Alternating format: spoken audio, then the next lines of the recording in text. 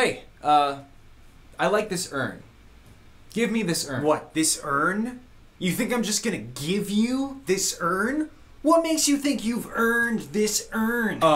Because I like it, and so you should give it to me? Okay, yeah, there is no way in hell I am gonna give you my urn. In fact, just for wasting my time with that question, how about you fork over some cash? Some cash? So I should just give you money? Well, no way in hell am I going to give you this urn. Well, tough luck, cause I bet you could spend that money on something that you would want more than an urn, idiot. You think I need money to spend on something other than an urn? You need to shut your stupid mouth. You don't know me, and quite frankly, you don't know what you're talking about.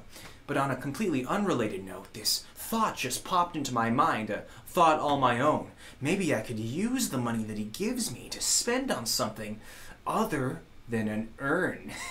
This poor sap doesn't know what's about to hit him. Alright, I'll tell you what. You give me a large quantity of money, and I'll give you the How about I give you very little money for that urn? counter offer. How about you're a bitch? Fuck you. Oh yeah? Well, fuck you. I'm not paying $1 above 50 for that urn. Well, fuck you. I'm not selling it for $1 below 50. Wait, did you just imply that we could reach a price that is $50 for that urn? Yeah, I did. What are you gonna do about it? Well, now I don't want to accept that deal because that's what you want. How about this? $50 and I don't kick your ass. How about this? $50 and I don't kick your ass. Okay, I changed my mind. How about $50 and I do kick your ass? And that's actually a favor to you because me kicking your ass is kind of a waste of my time.